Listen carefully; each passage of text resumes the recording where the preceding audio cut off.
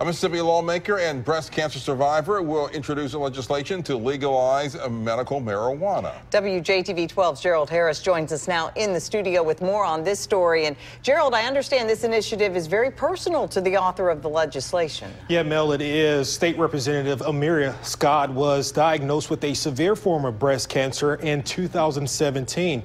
And through her battle, she realized there may be benefits to medical marijuana.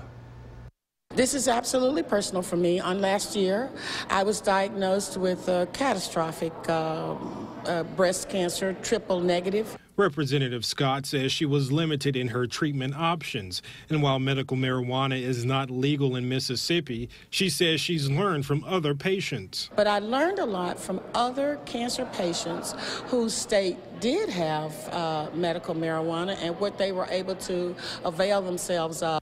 The lawmaker will like to see THC in medical marijuana-infused teas, ointments, and oils to help treat the worst of diseases. I think there's any person in the state of Mississippi who has not been touched by cancer, Alzheimer's, MS. She plans to introduce a bill in January during the new legislative session.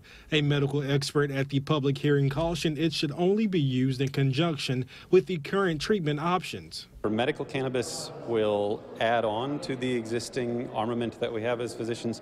I don't want to give it undue priority, but I think it's a tool that's not available and would be medically useful. Medical marijuana is something that will help in as another step in that treatment. It is not something that treats the people by itself. It is always in conjunction with other medicines.